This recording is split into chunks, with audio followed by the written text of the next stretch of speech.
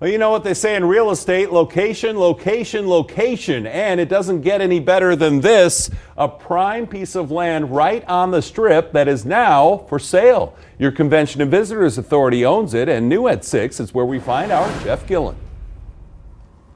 That's right. Good evening, everybody from the Strip. That land behind me is going to bring the LVCVA one pretty penny. The LVCVA has owned this 10 acres of land since 2015, when it bought the Riviera, tore it down, and is now building a huge convention center expansion. So what's the price? I asked the guy at the top, LVCVA CEO Steve Hill. Well, we have an idea, but we really don't want to negotiate the land sale price on TV with you. Please, by all means.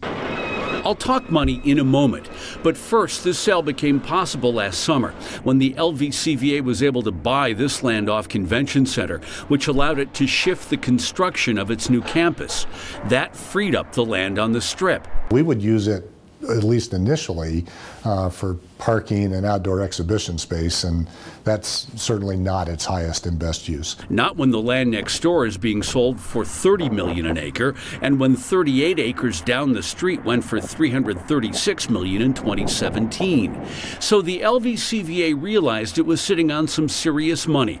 At its board meeting Tuesday, the LVCVA chose the real estate firm CBRE to sell the land. John Knott's the broker. I think there's going to be international interest in this property, and it will attract a very fair price.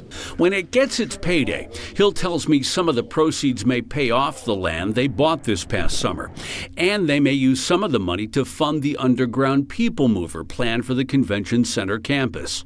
In the meantime, Hill says his phone is already ringing. So we have had a few folks, several of them very credible, reach out and say they'd have an interest. How could they not?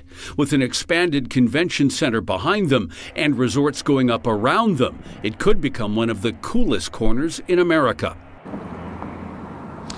And back no life here on the Strip. So what will make sense for this property? Well, John Knott tells me probably something mixed use. Expect to see retail, residential, a hotel component. He doesn't think that whatever gets built here will have much of a gaming element to it, but we'll see. And as you heard in the piece, their phones are already ringing.